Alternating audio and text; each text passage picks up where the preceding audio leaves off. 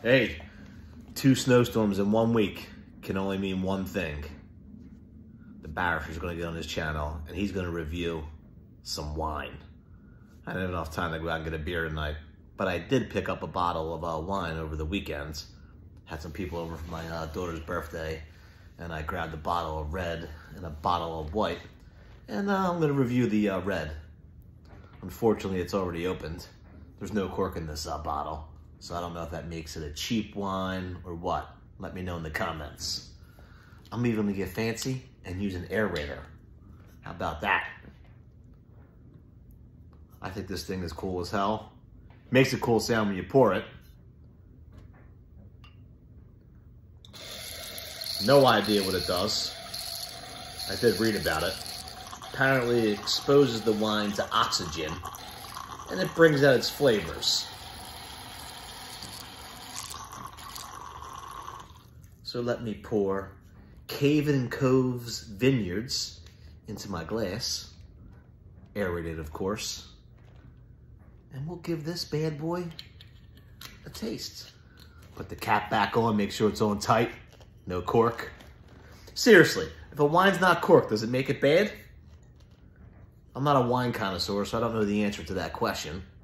But this Cave and Cove Vineyards wine is a Cabernet Sauvignon. Hope I pronounced that right. This company is in Livermore and Ripon, California. So California is known for its wines, right? Now let's see how this bad boy tastes. Got it in my vintage 1977 wine glass, because you know everything gets better with age. So here we go. Cheers.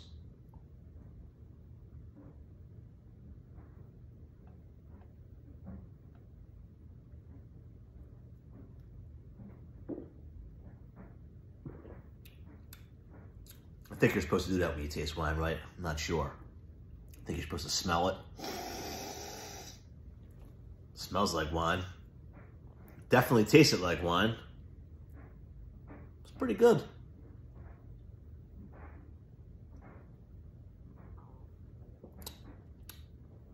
Not really sure how to score wine, but since I score everything on a scale of 1 to 10, I'm gonna give this Cave and Cove Vineyards Cabernet Sauvignon